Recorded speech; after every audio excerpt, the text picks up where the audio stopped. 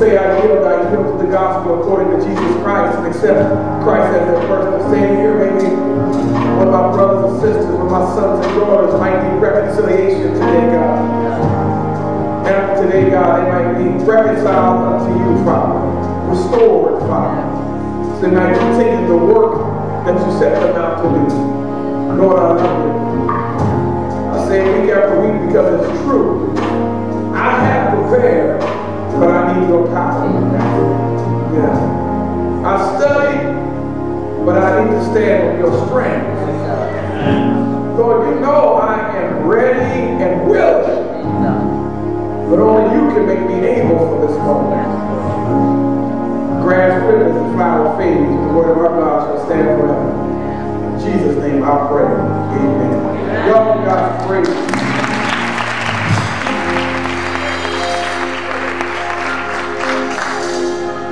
How many of y'all happy to be in the house of the Lord on the top? God around us here. There is no greater moment than this moment right here. Amen. And if you have your Bible, I want you to turn to the book of Lamentations. Book of Lamentations. A couple things I want to look at today. A couple texts. I'm going to have you exercise a little bit. Book of Lamentations, chapter 3. And I need you to go to 1 Thessalonians in the New Testament, chapter 5. And then I need you to be in 2 Timothy, chapter 2. Lamentations, chapter 3. 1 Thessalonians, chapter 5. And then 2 Timothy, chapter 2. You can stand to your feet while looking for it. Amen. Amen. Praise God. Praise God. It'll be up on the board. Hallelujah. Or it might be up on the board, but it may not. But if it's not on the board, guess what you have to do? Actually look in your Bible. Lamentations. Book of Lamentations. Amen. Amen. If I receive this word, with my mind only, it will be dead for me. But if I receive this word, with the Spirit over my mind, it will be life for me. And when your kingdom becomes my priority, its impact will be my reality. Lord, I don't need religious form or fashion. I need life. Somebody say receive life. Smile say receive life. Man say receive life. Amen. Amen. Lamentations chapter 3 verses 21 to 23. 21 to 23. This I recall to my mind, therefore have I hope. It is of the Lord's mercies that we are not consumed, because his compassions fail not. They are new every morning. Great is thy faithfulness. Amen. 1 Thessalonians, let's go to 1 Thessalonians. Let's go to chapter, what did I say, 5? First Thessalonians chapter 5, right around verse 24, it says this, faithful is he that calleth you, who also will do it. 2 Timothy, there's a couple books over, 2 Timothy chapter 2, verses 12 and 13. If we suffer, we shall also reign with him. If we deny him, he also will deny us. If we believe not, yet he abideth faithful, because he cannot deny himself.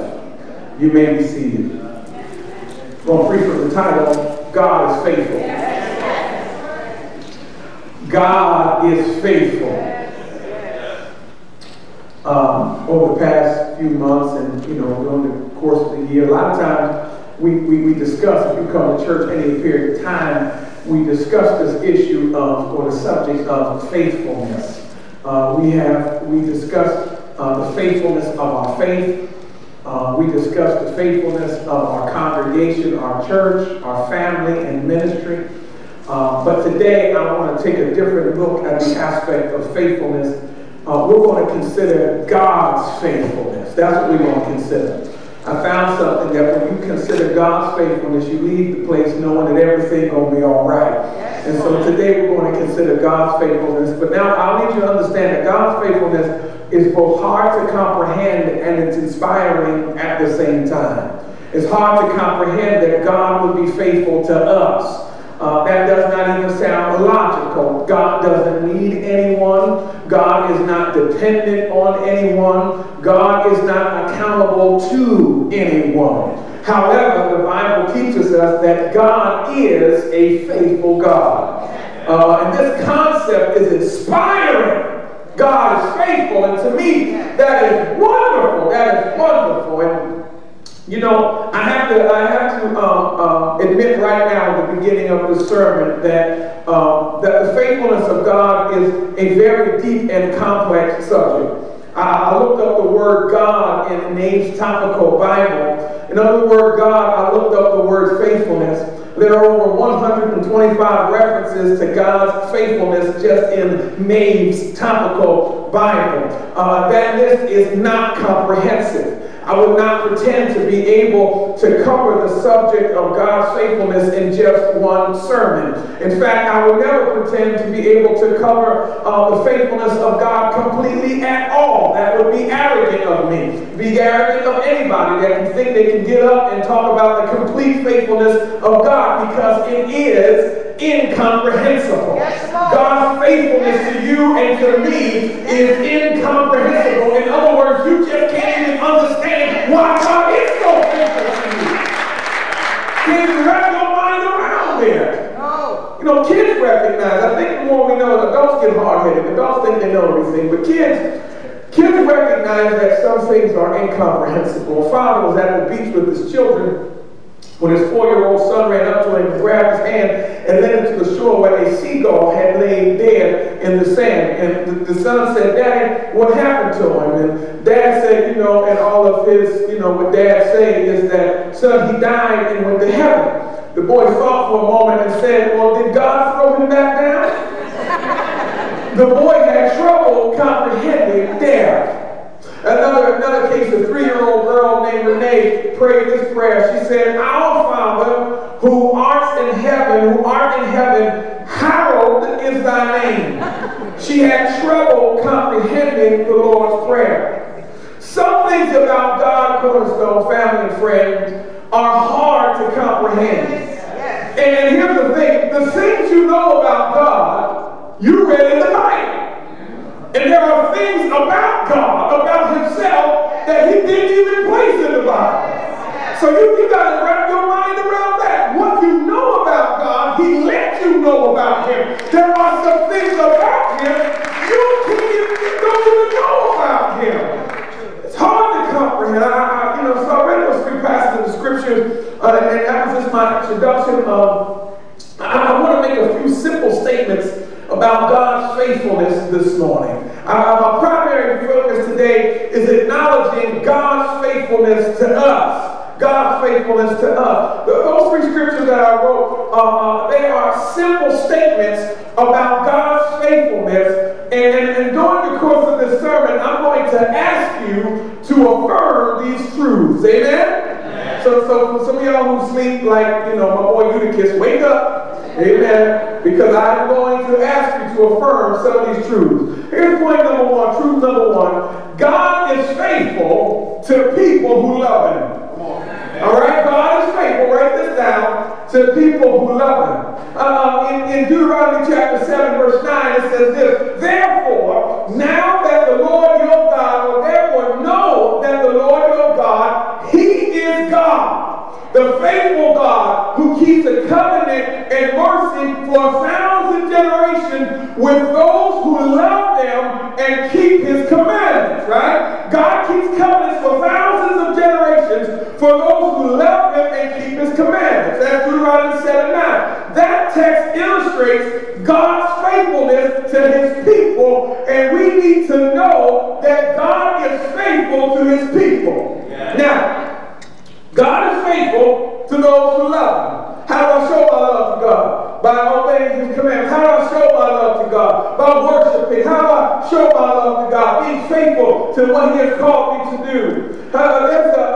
There's something called the Velcro effect. It's a term term that I believe describes the relationship between God's faithfulness into us and our need for Him, the Velcro effect. In 1948, for those of you who don't know, and I love this history stuff sometimes, I read a lot of a Swiss engineer, a Swiss mountaineer named George Mestral was walking through the woods, and he was very frustrated by the birds that clung to his clothes. You ever been out, remember you were a kid, and you was out in the woods, you was playing, running around the field, and you get stickers and birds to your clothes, right? I grew up out in the woods, right? You had to worry about birds and ticks and stickers and all that kind of stuff, right? And so they clung to his clothes, and while picking them off, George realized that it might be possible to use this principle to make a fastener to compete with the zipper. And so Velcro was inspired by the natural sticking properties of birds. And if you look at Velcro, you look at a Velcro strip, and some of you seamstresses in here and tailors in here might know what I'm talking about, you'll notice that it has two parts to it. A strip that has a web of tiny hooks, and a strip that has a web of tiny interwoven hoops.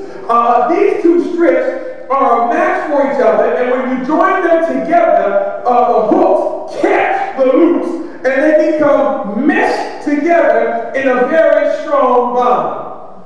Deuteronomy 7 says, God is faithful to those who love Him and keep His commandments. Love Him, keep His commandments. Love Him, keep His commandments. This begins to form this bond. This begins to form a bond to the faithfulness of God. If you need in affirming that God is faithful to His people, you have to understand that God is faithful to people who love Him.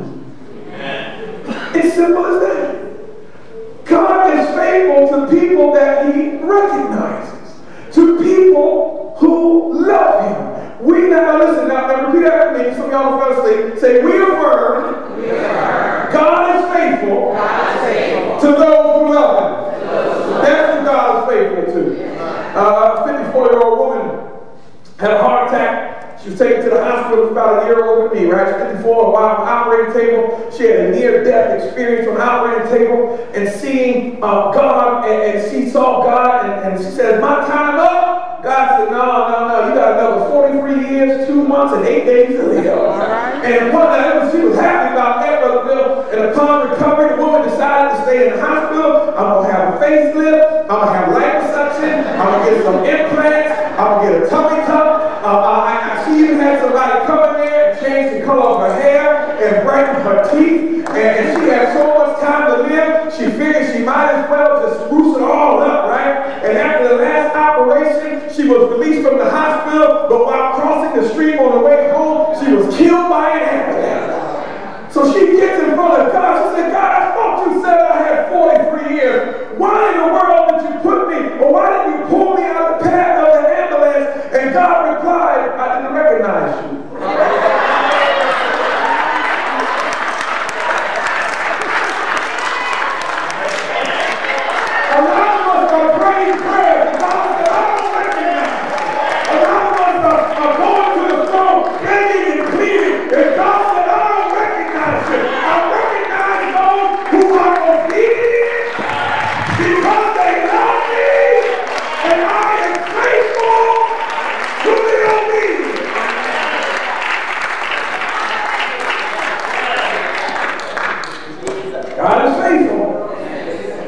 Those whom He recognizes, those who love Him. Point number 2, God is faithful to His own character.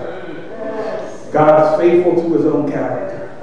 Paul says, if we are faithless, in 2 Timothy, he writes to Timothy, he says, Timothy, and I read it in here, if we're faithless, He remains faithful. That's enough to make some of y'all shout right now. Some of y'all have been faithless. I've been faithless at times. I thank God that He remains faithful. Why? Because He can't deny Himself. He can't operate outside of His own character. You and I can. We do it all the time. Right? And He can't operate outside of His own character, outside of His own attributes. He cannot deny Himself. So if He promised to be faithful, He's going to be faithful even when you're faithless, because He cannot deny Himself. One day, Charles H. Spurgeon, the Prince of Preachers, was walking through an English countryside with a friend, and they strolled along, and the evangelist, and Spurgeon was a bad boy, and the Scottish evangelist noticed a barn with a weather vane on its roof, and at the top of the vane were the words, God is love, right? God is love. Spurgeon remarked to his companion who he's walking with that he thought it was rather inappropriate to place that message, or the inappropriate place for that message. Weather vanes are changeable, he says, Charles says, but God is constant. And he says, I don't agree with you about those words, replied his friend. His friend said, Charles, I don't agree with you about what you just said. He said, Charles, I believe you misunderstood the meaning. That sign is indicating a truth. The truth is, regardless of which way the wind blows, God is love. Because he can't deny himself. Listen, I'm going to help somebody in here. On a good day in your life, God is love. On a bad day in your life, God is love.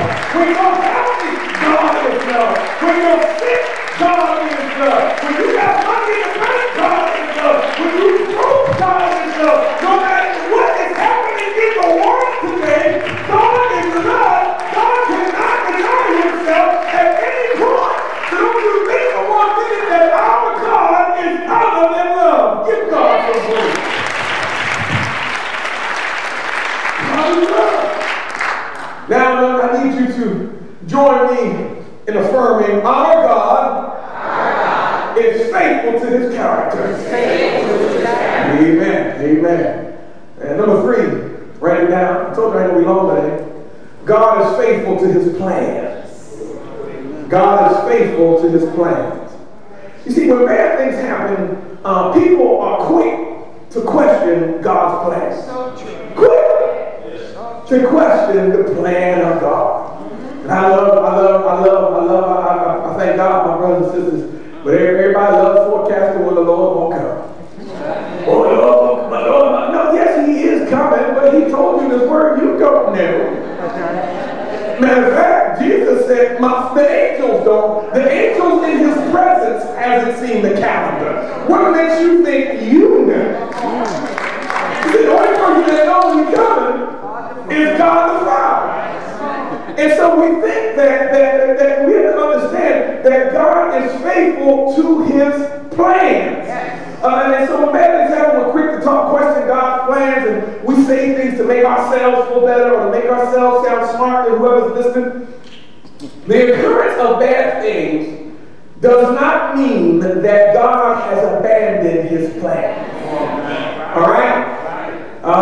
This thing the world has gone through for the last few years does not indicate that God abandoned his plans. The occurrence of bad things might be a sign that God's plan is being fulfilled. In the book of Genesis, look at me crazy, but in the book of Genesis, we read where God made a covenant with Noah, and God promised Noah that he would be faithful to that covenant. He also said there were going to be a lot of people killed because of the flood. And the people who drowned in the flood must have thought God had abandoned his love for the people. But on the contrary was true. The flood was the evidence of God's plan. And I don't know why you think when bad things happen, you try to act like that's out of the plan of God. There are a lot of things that happen in God's plan. God's plans, let me say this crystal clear, God's plans will be fulfilled. Say it with me. God's plans will be fulfilled. I said it with you, you're supposed to say it with me. Say, God's plans will be fulfilled. God's plan will be fulfilled, Cornerstone. Then there's a legend about there's a legend, not biblical, but you know, you sit around with preachers long enough, they tell you all kinds of stories, right? And preachers, you know, there's a legend which recounts the return of Jesus to heaven. And after this time, I thought it was a great story when I was a kid. Even in heaven, he bore the marks. Jesus returns to heaven, and he bore the marks of his earthly pilgrimage with the cruel cross and the shameful death. And the angel Gabriel approached him and said, Master, you must have suffered terribly for men down there. Jesus said, I did. And Gabriel continued, do they know all about how you loved them and what you did for them? Jesus said, oh no, not yet. Right now, only a handful of people in Palestine know how much I love them. And Gabriel was perplexed. He said, then what have you done, he asked, to let everyone know about your love for them? And Jesus said, I asked Peter, James, and John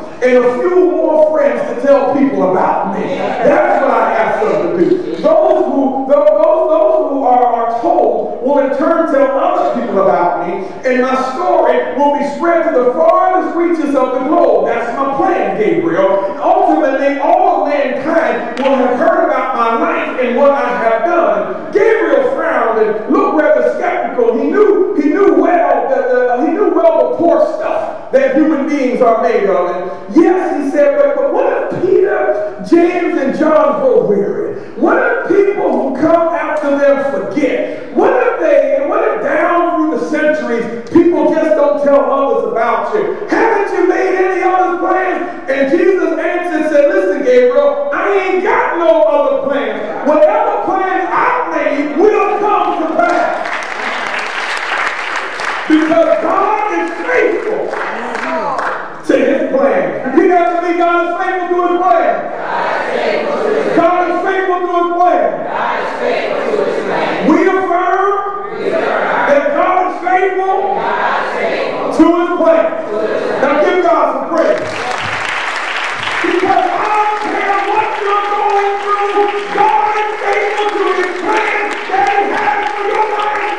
I don't care who stands the door in your face. I don't care what you've been closing. I don't care if there's a dead end. If God has a plan for your life, God is faithful to his plan for your life.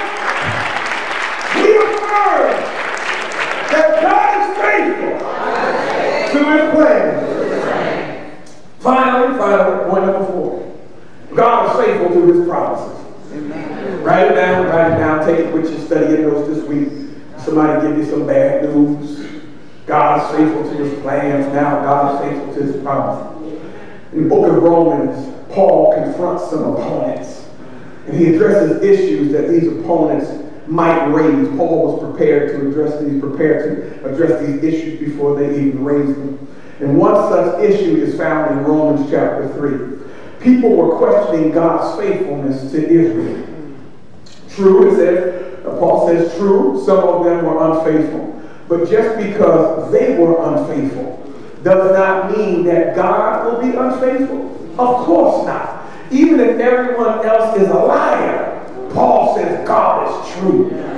If everyone else is a liar, God is true. That's Romans 3 and 4 Bible readers. Go home and study it. I got to bring this to light. God is true to his promises. God is true to his promises. There's a story of 3 little girls who were enjoying an evening of play before modern technology, right? They were still allowed to be together. They had no cell phones. They weren't looking at all that kind of stuff. And there were 3 little girls, and they started playing the game of counting money.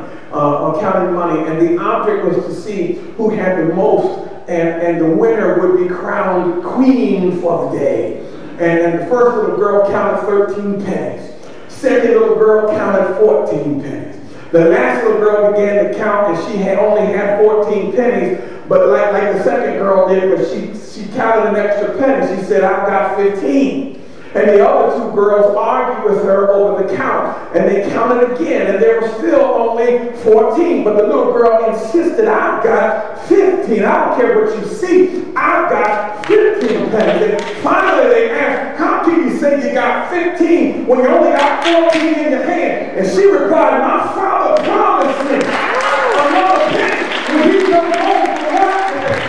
And whatever my father promises me is mine at the moment of the promise.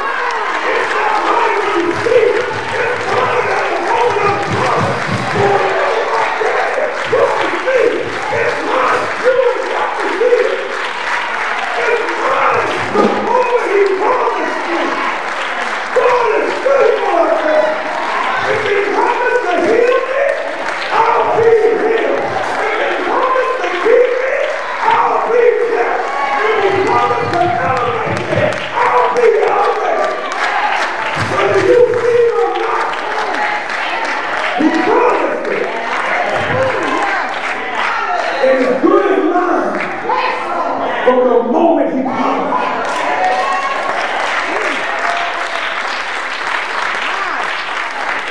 God is faithful.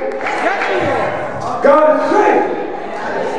Whatever he promised you is yours at the moment of the promise. Let me just mention 2 things that God promises you and all of us that he always keeps. First thing God promise. I'll be out of your way. I know this is in addition to the 4 points you had. I'll be out of your way. God is faithful to forgive. Matter of fact, 1 John 1:9 says we confess our sins, man. He is faithful and just to forgive us and cleanse us from all unrighteousness. God is faithful to forgive. He's faithful. I don't know how you feel. You might be feeling low down. You might be feeling ashamed of yourself. You might be feeling in a place, a rock place. How can God forgive me? God knows that what you needed most was forgiveness.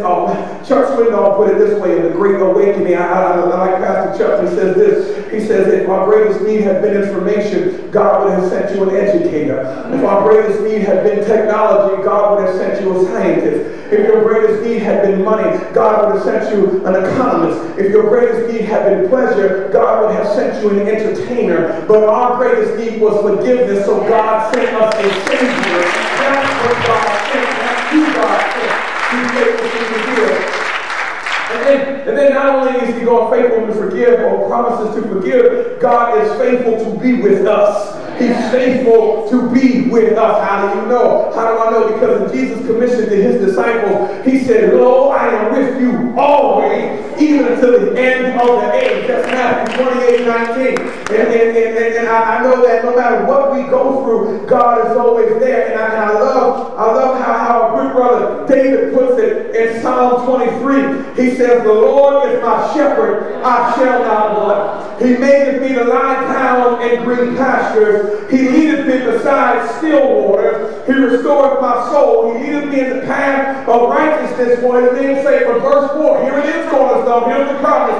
Yea, though I walk through the valley of the shadow of death, I will fear no evil, for Thou art with me. Thy rod and Thy staff, they comfort me. He promised always to be with me. And then He said, Thou preparest a table before me in the presence of my enemies. You anoint my head with oil, my cup run over. Surely goodness and mercy will follow me all the days of my life, and I will dwell in the house. I will dwell in the house. I will dwell in the house of the Lord. He promised me, promised you, that He'll always be with me. Thank you, Lord. I'm done now, but preacher Tony Campolo tells a story. Being in a church in Oregon, Tony Campolo had the gift of healing, pray for people when they get healed. And he was asked to pray for a man who had cancer. Campolo prayed boldly for the man's healing. And that next week, he got a telephone call from the man's wife.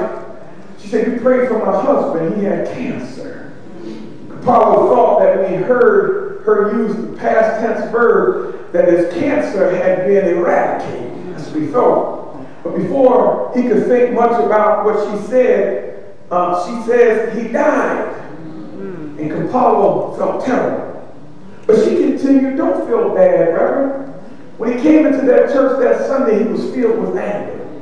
He knew he was going to be dead in a short period of time. He hated God.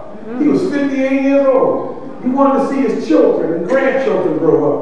He was angry that this all-powerful God didn't take away his sickness and heal him. He would lie in bed and curse God. The more his anger grew towards God, the more miserable he was to everybody around him. It was an awful thing to be in His presence. But the lady told Campolo, after you prayed for him, a peace came over him. And a joy had come into him.